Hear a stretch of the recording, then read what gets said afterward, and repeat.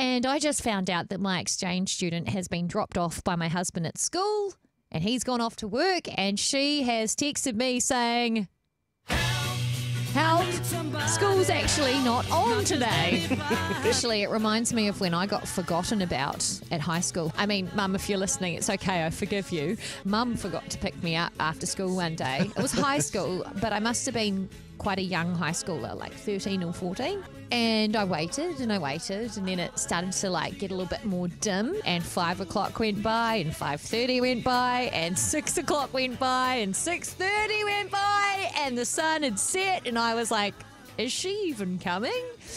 The next thing, I think it must have been 6:45, maybe even after 7, I hear these brakes screeching and this car whipping. And then my mum gets out and goes, oh, I'm so sorry. I got busy at work and what do you know? The time is flowing by. Oh, no.